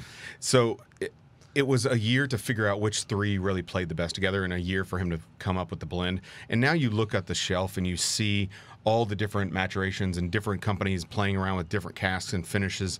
Sauterne, we were the first to do that. We were the first to really play with Madeira as well. Really? Wow. Jefferson loved Madeira, and he hung out with this guy named Washington, who was the #1 distiller of rye in his day. I've heard those guys. Yeah, I've heard of him. And so we were pretty sure that he had finished some rye and Madeira casks at Washington's distillery, but so we'll say we're second from reading a history book. And port's been played around with a little bit more, but still to this day, no one's marrying 3 finishes together. And this is an homage to Dave's just foresight, intuition, always pushing the envelope, always looking at innovation.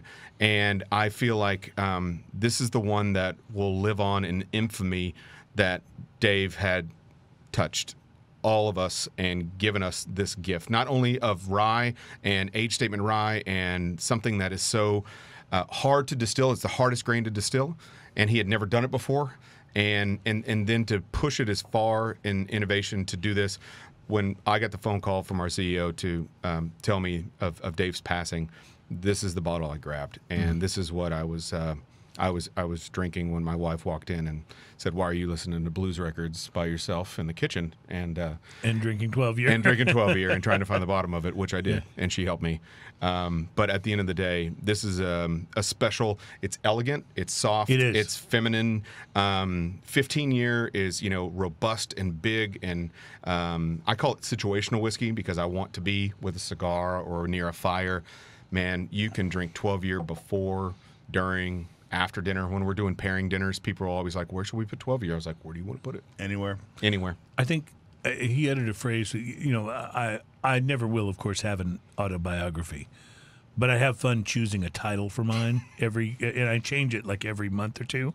So my new title for my autobiography. Is it Hold My Beer? No, it used to. I've had that one before, but now it's going to be Situational Whiskey. That's a great title. Yeah, it's good. Situational Whiskey. I like that. Yeah. I like that. Well, this is. I love the 12 year. It's just, to me, it's just almost like the ultimate expression of what you guys do and what Dave was creating all this time, and it's just, to me, it's so mellow and so gentle, if I can use that phrase for a whiskey, and I just love that. It's just it's not beating me over the head. It's taking the journey with me, Right. and I love that. The bottle that I had at my house, my wife really liked it. Mm-hmm. And I know this because I got to bring it on the show. We had a few drinks of it. Mm-hmm. And then when I took it home, It was gone. it went down pretty quickly. And and by the time I was like, you know what, I really want a glass of that. Oh man. Hey, baby, where's that? So, Ian, we have each sipped but not talked at all about this gigantic Imperial Stout. It is the most premium I have not. Russian Imperial Stout. I was busy with WhistlePig, aged sir. in Scotch barrels. Oh, so you haven't tasted this yet? No, I haven't. Okay, so this. I'm just going to put it answers- to my nose, and I'm just going to talk a little This bit answers my question about I'm why going you to talk haven't about talked dates. Mm-hmm. I'm going to talk about definitely raisin and date. I'm going to talk about a little coffee. On the nose, it almost has a barley wine vibe to it. It very because much. You can get the sort of booziness. You can smell how and sweet you can it get is. the like- date and raisin feel. Yes. But you can also smell that kind of like bitter coffee finish that it's going to have. And right that's off going to the come bat. through when you taste it, I think. And that'll be what steers it sort of away from the barley wine vibe and towards that Russian Imperial Stout Oh, is the coffee. the malt in this is like a roasted, like hit you over the head with it at the beginning of the palate malt that is just. But it's very well integrated too. Now, I love how it follows and it finishes with very very dark fruit date or Yeah. fig or what are very those sweet. What are those red fruits? I don't know what they are, but you find them most commonly in fruitcake.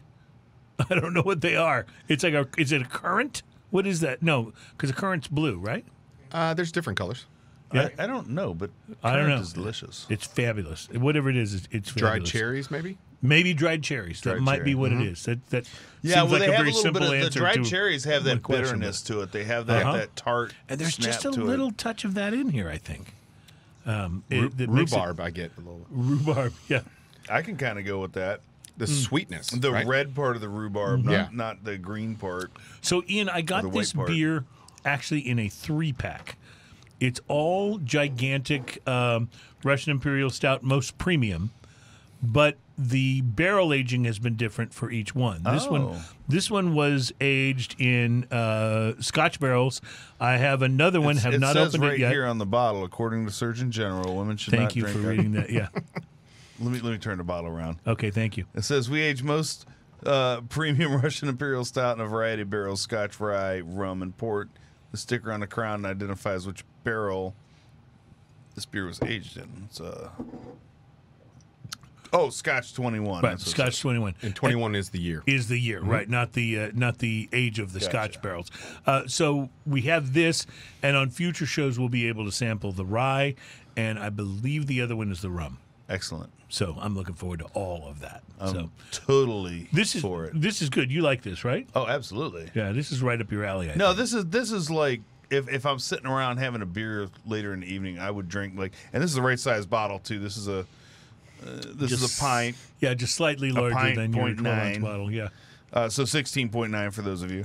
And this would be one to finish the evening with. That would be pretty fantastic. Just big enough that you can open it and share it if you've got a friend over. Absolutely. But not too big to handle on your own Right. if you're solo, right? Right. Yeah. Perfect. I like the way they do these things. I love that breweries are getting involved in experimenting with what their brews are like in so many different kinds of casks and barrels, and storing them for different lengths of time, and coming up with things that are just, they're so much fun to experiment with. Absolutely. It's And it's funny because you're talking about Dave starting the whole finishing the rye in different barrels and really pioneering that. With beer, it was the Goose Island. Yeah, it really that was. started that. And both of us have read that book, and we've actually had the author of the book on the show. It's Bourbon called Barrel Bourbon Stout Barrel and Stout and Selling Out. Yeah, it's about Great Goose Island. book. Have you read that? It's wonderful. Absolutely fantastic. Highly Yeah. recommended. And it is. It's all about how Goose Island Brewery in Chicago became the first to really experiment with Brettanomyces and with the whole aging concept. And of course, it's everywhere now. But it was not that long ago that nobody did that, and people thought they were crazy. That's 20 years, I think. And then, of course, it also tells 25 years. the story of them ultimately selling the brewery to Anheuser-Busch and what all that meant. But yeah. One of the poignant parts of that is when he talks about being at a meeting at Budweiser with a lot of the Budweiser brewers. Yes. Yeah. And how they treated him as if he wasn't a real brewer. Right. Because they were Budweiser brewers, Right, and yeah. that's real beer. Right, yeah, that's what they think. Well, Yeah. I told you about the movie I saw with the competition between all of the Budweiser brewmasters, and it's not about who can make the best beer. It's an internal company competition. It's not about who can make the best beer or come up with the greatest new recipe. It's about who can make the most consistently Budweiser that you can possibly do. So that's how big beer looks at I don't things. even know what to say. And I about that. understand the need for consistency. I'm mind blown that your distillers can come up with a 10-year or a 12-year, year after year, that maintains the consistency of this. But to me, I wouldn't even care if it was a little different. What I care about is how good it is. Right. Does that make sense? Yeah. Like, you know? And you know what? Having a little difference, I love single barrel selections because Right, for having that a very little reason. difference from expression to expression, or even with the same distillate, just the differences in, oh, it was 100%. in this barrel, it was in this barrel. And there's a whole like mind-blowing thing about how you can take all these barrels that you have, and they're all going to taste a little different, and then blend them into something that's very consistent. And that's an amazing talent. And that is the trend in craft beer right now. By However, the way, is short I runs. love experimentation. I love all those different like single barrel Makes things. it a good time to be doing this, doesn't it? Yeah, heck yeah. It really does. All right, speaking of that, we're going to wrap up the show in the next segment, so we'll be right back to say thank you and offer our sort of final thoughts on the WhistlePig that we've tasted, and give our huge thanks to Doug for being here. So that will be just our wrap-up of the show coming up. It's Smoking and Toasting, show number 233, WhistlePig in the studio. Woo. All right, I hate you, but I got it. Okay, we got one more. I'll try a little more than 12, please. Yes, sir. Welcome back. It's Smoking and Toasting. This is the program for radio, podcast, etc., that is all about craft beer, fine spirits, which we are enjoying today, and hand-rolled cigars, with WhistlePig in the studio, and Doug Ward, who is the WhistlePig National Brand Ambassador. Obviously, big shoes to step into from the late Dave Pickerel, but seeing as he's somebody that you have such respect and admiration for, I think it was a perfect choice. Like, you're the perfect guy to follow him, because you didn't want the next Dave to be Dave 2.0. There'll never be another day. Right, exactly. It was, and so it'd be crazy to try to do that. And so I like the fact that that you guys have gone this direction. You're here. You're a great ambassador for the product. But we were talking in between the segment. You mentioned you've got a connection to one of our absolute favorite breweries in the world, not just in our city, which is St. Arnold, and Aaron, who we had on the show a couple of weeks ago. So tell us about that. So Aaron is a close, dear friend. He was at my wedding. Obviously, lawnmower and raspberry AF were served at my wedding, which is a fun story. So I'll tell you a quick story. When Ian and I first got to know each other was right before he got married. Mm-hmm. And I went to his wedding, he and his lovely bride, Tiffany. And I remember standing at the keg, looking around, and I said to my wife, who I think then was just my fiance. I've known his wife for many, many years. Yeah, We I met said, years ago. okay, of all the weddings I've been to, this one has the best beer of any wedding It makes ever. a difference. And Ian had gotten a buddy at a local craft brewery to supply, and I was like, "This is great." You're used to just Coors Light or whatever. So We did not have Coors Light. But if you had raspberry AF and lawnmower at your wedding, that sounds like a jam. It was very important to find a venue in New Orleans that was going to allow me to walk my own booze in, because I'm not paying Yeah. for every bottle through a Right, caterer. right, So, exactly. yeah. But to give you the full story, the first time I met Aaron was in Houston, obviously, and we were at a whiskey event. But it encompassed beer and whiskey and whatnot. And I'm setting up a table, right, with a buddy who's a bartender here in town. And I have my back turned, and some guy walks over to my table and slams both his fists down and goes, "I need your barrels." And I'm like, "Who are you?" And he says, "My name's Aaron Inkrot, and I work for St. Arnold, and I'm the head brewmaster." And I said, "I've had your beer. Sounds good. We don't sell barrels to breweries, man." This was so long ago. So yeah, right? when would this be? Like early 2000s? No. We started in 2010, so this would have Okay. been like 14. Okay. So this was 7 years ago or something like that, and I was like, well, we can look into it, and I remember him being like, really like a bottle, and I can get you some Bishops, and I was like, okay.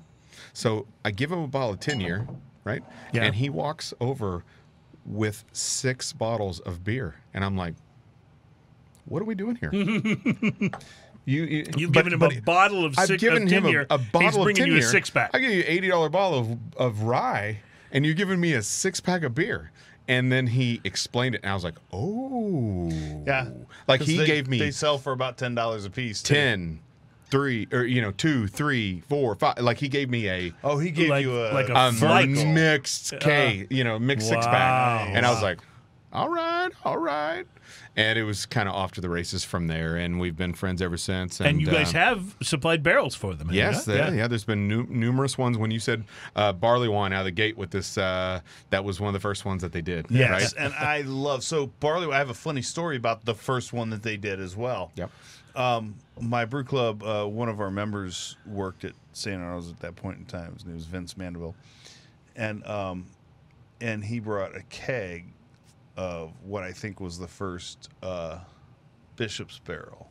Nice. And it was one of the little round A keg. Yeah, it was a little 5-gallon. Clearly, round though, he keg. worked there because you wouldn't have access to Right. that. Yeah. And it wasn't a slim. It's not like the kind you put there, but it was a round keg that was sitting in a rack so that it was gravity. Yep. The entire thing. And nobody drank it the entire night. Oh, Everyone dude. was like, "This is too much," because it was brutal, it was big, and it was huge, and I absolutely loved it. And I drank it all night long. I was tipsy.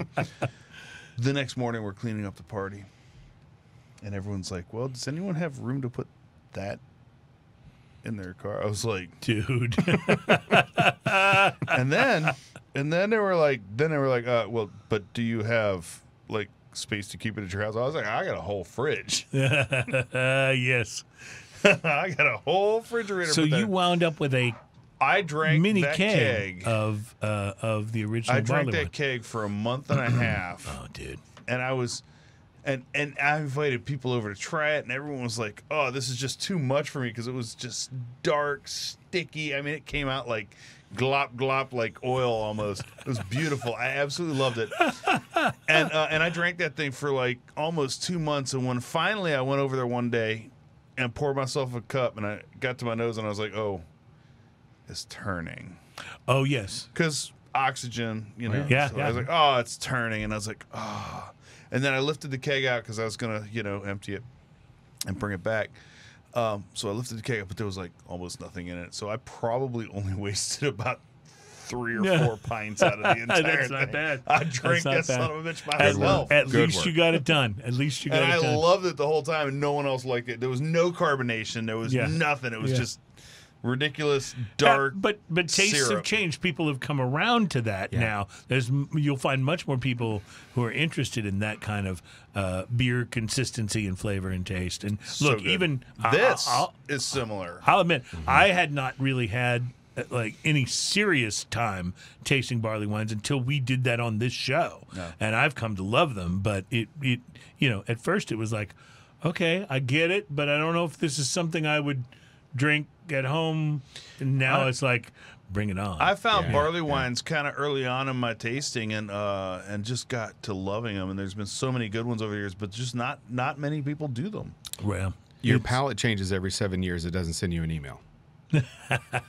I've heard that about your allergies too. That your allergies change every 7 Yeah, years. they evolve. Your allergies They in your should palate, get better right? instead of worse. Can I send them an email back? Please do. Yeah, please do. Well, As- your mom wishes they would because she's like, you used to love peas when you were a kid, and you Well, don't love them anymore. As right?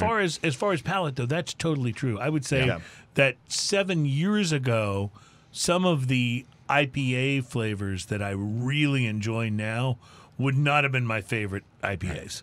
And I didn't used to even like the first time I tried Lawnmower was probably 10 or 12 years ago, and I didn't care for it.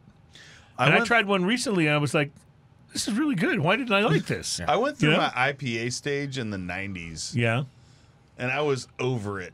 by like 99 or 98. Which means you've missed the best IPAs because they've all come out in the last 3 to 4 years. I only enjoy the best ones. Yeah, the best ones have all come out in the last Vermont. 3 to 4 years from Vermont. I The do double IPAs that are more floral. I will tell you that Dude, I was an early fan The of Harpoon, IPAs which had breweries in Boston and Vermont, and I used to hang out with their guys. And the Harpoon IPA was the beer that brought me into that style. I love IPAs that are balanced well. So I say that, and then I'm going to say I like Stone Brewery. Yeah, I don't know how balanced Stone which is a is, little but weird it's because wonderful. Stone Brewery is It's amazing. wonderful, However, like some of my favorite IPAs, I will tell you, is the 90-minute from Dogfish Head. I just had one of those last night. Two Hearted Ale, I think, is From Bell's? absolutely Yeah. unbelievable. And by the way, that one like blends with rye, like forms like Voltron. They're amazing. Yeah.